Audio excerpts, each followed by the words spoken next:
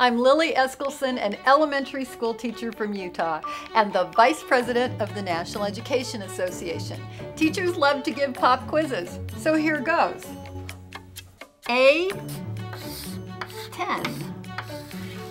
It's not an algebra equation, it's not on the periodic table. It's where you should be on April 10th. That's the day when thousands are going to come to Washington, D.C. for the National Rally for Citizenship. The time is now for Congress to pass common sense immigration reform.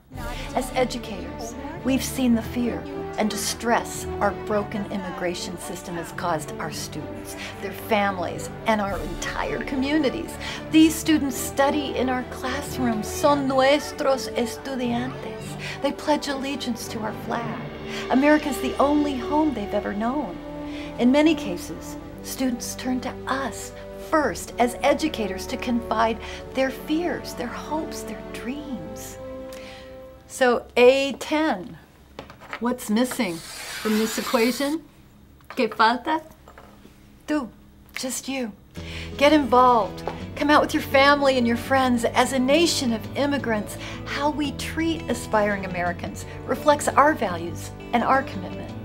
We are joined together by one dream, un sueño. Ya es tiempo. 10 de abril. The time is now.